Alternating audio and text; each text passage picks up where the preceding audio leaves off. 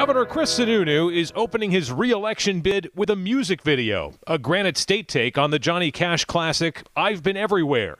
It's not packaged as a campaign ad, but does serve the purpose of reminding voters their governor likes to get out and about. It's just kind of a fun thing that I had put together a while ago. I am not a good singer, obviously, but Brooks asked me to record it with him, and then it got turned into a video. It just evolved into something, and it's fun. The governor knows the state is facing some big issues. What matters is what's happening in people's homes, and that's inflation, that's gas prices, electricity rates. The Democratic challenger, Dr. Tom Sherman, says Sununu's third term has shown he doesn't deserve a fourth. This race is fundamentally about trust, listening, and having a track record of getting things done in New Hampshire.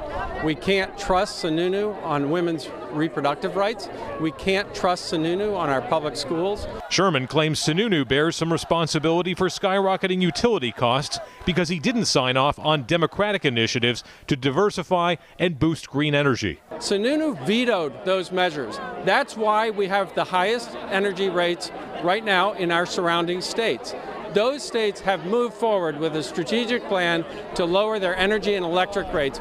We didn't. Sununu stood in the way of that. He stood with his donors, and he stood against the people of New Hampshire. Governor Sununu says the debate with Dr. Sherman and the Democrats over energy costs is one he's eager to have. Their energy package was an economic disaster.